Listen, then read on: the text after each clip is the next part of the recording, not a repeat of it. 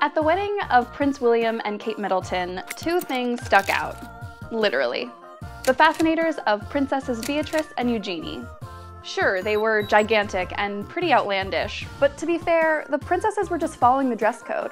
And on the wedding invitations to Prince Harry and Meghan Markle's wedding, you'll notice the same thing. You gotta wear a hat. Since the 60s, formal hats have sort of faded out of fashion. So how come British royals always seem to be wearing them?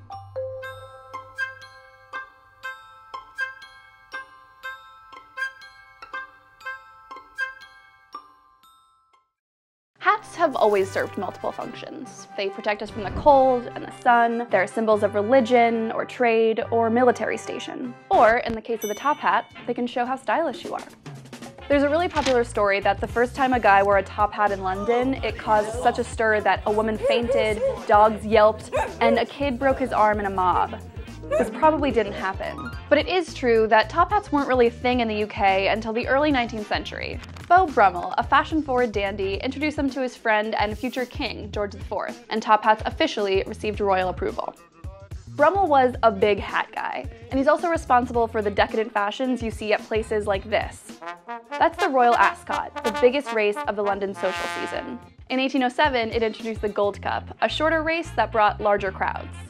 It was around this time that Brummell introduced a strict dress code for the race, so that even those from lower social classes looked the part, including Eliza Doolittle. Come on Dover! Come on Dover! Move your blooming arse!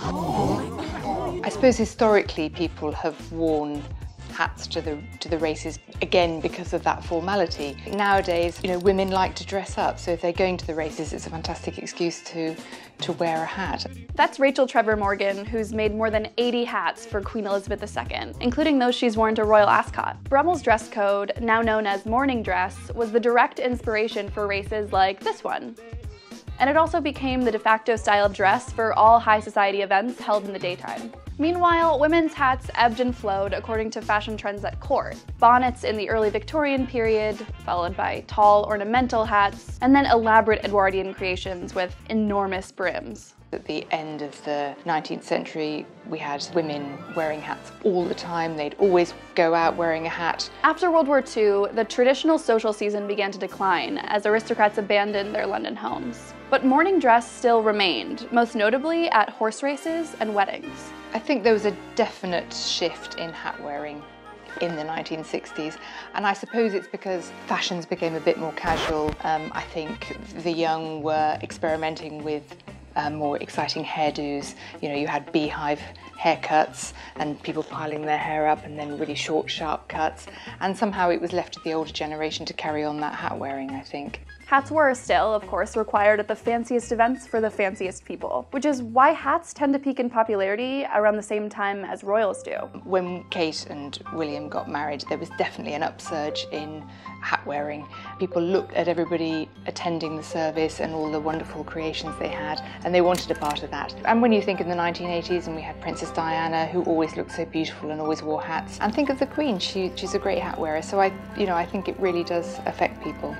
And that's maybe the real reason why we associate British royals with hats. Whenever we see them, it's likely because there's a big event going on. And for royals, big events mean hats. People might want to wear a hat to stand out and because they're quite an extrovert, or they might want to wear a hat in order to sort of slightly hide behind. And there are those people who've never worn hats and feel very awkward about the whole thing. But it's really satisfying when people come back saying, that was fantastic, I really enjoyed it and had a great positive experience. So you can read quite a lot into people, and it's getting to know where their comfort zone is. But they're a great sort of extension of people's characters, I think.